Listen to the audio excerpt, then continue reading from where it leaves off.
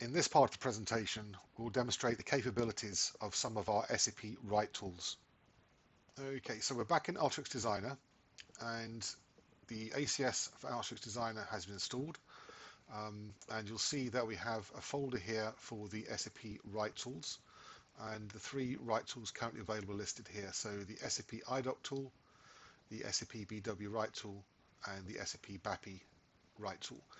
In terms of demonstration, I'll show you the SAP IDoc tool and the SAP BAPI Write tool working today.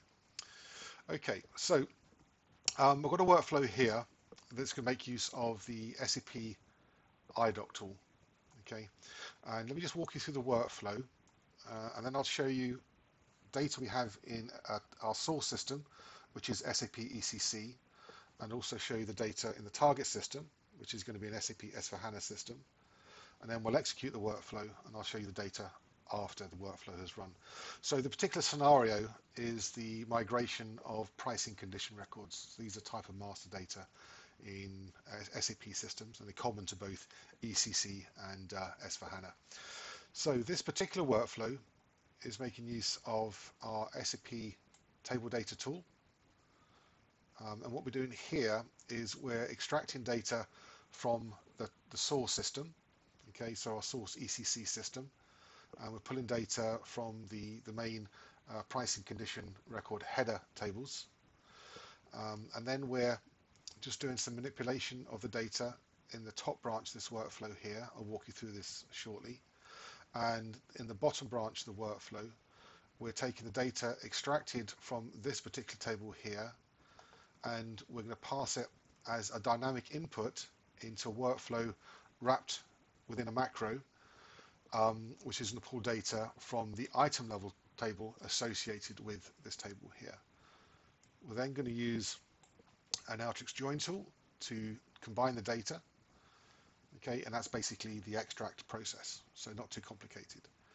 And then in the preparation phase of this workflow, what we're going to do is we're going to format the data, or structure the data in a format that can be consumed by the IDoc being used by this particular workflow. Okay, so it's all about preparation, could be cleansing for more complicated workflow.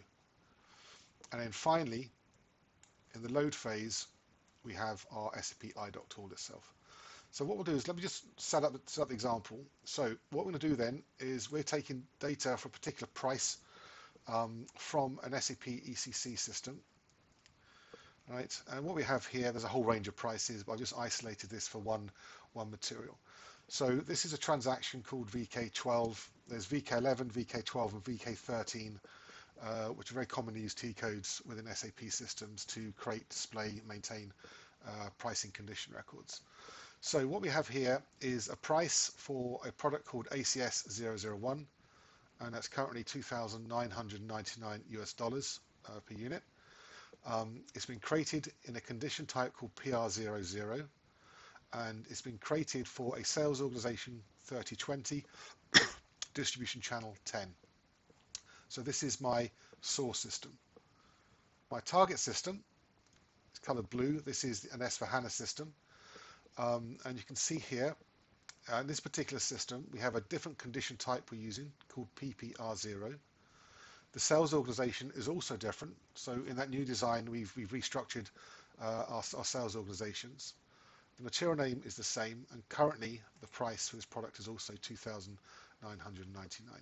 Okay, so let me first change this price here, and let's make it something simple. Let's make it 150 US dollars. I'll save that change. There. Okay, great. So let me come to my workflow now. So let me just run the workflow, and we'll let that take its course. So we're extracting data from that source system, the pricing data, and through this process here, we're effectively reconstructing our pricing condition record because we're pulling data from the most important header level table and the most important item level table. Okay, these can be more complicated, of course, but this provides a nice simple type of example. All right. Okay, we're now going through the preparation phase and it's processed. So let me take a look at my SAP target system. And let's just execute that. And you can see the price has been updated to 150. So successfully transferred a price from an SAP ECC system to an SAP S/4HANA system. The pricing condition types are different, and the sales organizations associated with it in that target system are different as well. So let's take a look at what's done here in a little more detail. So the extract hopefully is reasonably clear. I'm pulling particular pricing data from my source system here. On the top strand, or top branch rather, I'm using this regex tool. The reason for doing this is that in this particular table in SAP, the data, the combination of, in this case, the sales organization, distribution channel, and product have been concatenated. And I'm just using the regex tool here to split those out into the individual fields, because these are the fields I'd like to work with. Okay. The output through the macro process is the condition record itself, the condition type we extracted data from, and the value. So here you see the 150 there. And then we've simply used the Alteryx join tool to join on the common keys, which is the condition record number. Okay. Now, I mentioned earlier that the settings in the source system, target system are slightly different. There's a different sales organization, there's a different pricing condition. So what we're just doing here, again, is just using some standard Alteryx tools to do some basic transformation of that data. So I'm mapping a sales organization of 3020 to 1710. I'm changing a condition type of PR00 to PPR0.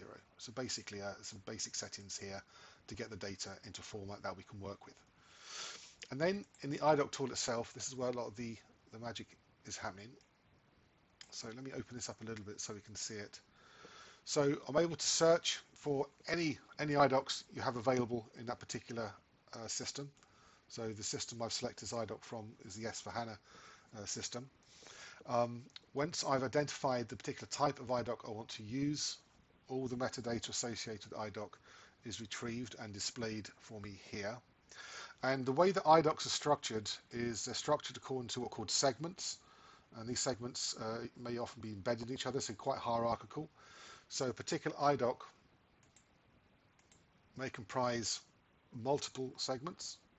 Okay, so we need to be able to identify those segments that are important to us in one step. And in the second step, we need to make sure that the data we're providing through the earlier parts of the workflow will map to that particular each segment we need. So here I have 3 segments that I'm using, and therefore I'm doing 3 preparations of that particular data.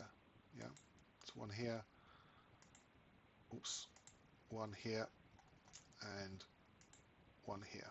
Okay, so this is a format that will be consumed by the IDoc tool. If our naming conventions align, so if I'm using the same field names through my workflow as are required by the IDoc, then what we're able to do here is use this automap function, and then the fields will automatically be mapped to the appropriate IDoc field name. Okay, so essentially we provide the IDoc the data in the structure that's required, and then it can successfully process it.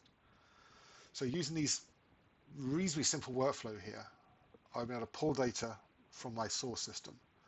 Using Alteryx capability, I'm able to manipulate, cleanse, transform that data, and then using our SAP Write capability, we're then able to load that data into the target SAP system, all through one workflow. Okay, so that's IDoc. And one final example here is making use of BAPI. So again, this is quite a common use case. A lot of our customers are talking to us about at the moment. And what we want to do here in this particular scenario, I'm posting GL account documents, but it could be sales documents. I could be modifying material master records. I could be setting flags on sales orders and so on and so forth. So there's an awful lot of scope in terms of what we can do. So this particular workflow, what this will do is it will take data being provided from a particular source, and using that data, it'll generate financial postings in the SAP target system. So we're using again, a macro approach here. And the reason we're using it in this particular case is that some BAPIs that are used within SAP allow me to process one transaction at a time. So I can post one GL document at a time. So by using the macro concept within Alteryx, what I can do is I can feed multiple documents into the workflow and have each transaction process one at a time. So from my perspective, I'm just providing a load of documents I want to have loaded into SAP. Okay, but mechanically behind the scenes, we're sort of processing them in a sequence. So what we have here then is we have a series of input files. Okay, all right, so you can sort of see the data I'm providing here, here, and here. All right, so document header, account details, and currency information, and I'm feeding that into this particular macro. Now the macro itself, if I just find it here, is where kind of the hard work is taking place. So I'm taking those inputs from the previous workflow, and I'm using our BAPI tool to identify the BAPI I want to work with. And then in a similar way to the IDoc, I need to provide the data in the format, the strings or table levels that can be consumed by the particular BAPI. And it's not terribly onerous, to be honest with you. It's just a case of getting the pattern for a given BAPI. So here we can see for the document header input, which is this first one here, we're passing these fields. For the, let me see, for the currency, we're passing these fields, and so on and so forth. Okay, so we have mapping for each of these. Now, when the workflows run, a couple of things will happen. So the BAPI will be executed. The data we fed through the BAPI into the SAP system. We'll get a return message coming back from SAP to say whether it's successful or not. So here we're using our BAPI pass tool to retrieve any success messages or warning messages or error messages potentially retrieved from the SAP system. So let's go back to the original workflow. Okay, all right. So once the workflow's run, those outputs are being passed to us. So I can see I have a whole range of success messages here. And again, with finance, this is one of those areas where the actual success message isn't overly helpful the first time you look at it. So here I'm just using the Alteryx regex tool to convert the message I'm getting back from the SAP system into a financial posting document number, company code, and fiscal year. Now the scope for this particular tool is absolutely massive. Yeah, and having spoken to customers who are trying this and utilizing this tool at the moment, they keep saying, you know, you're really limited by your own imaginations as to what you can automate with Alteryx and the DVW ACS.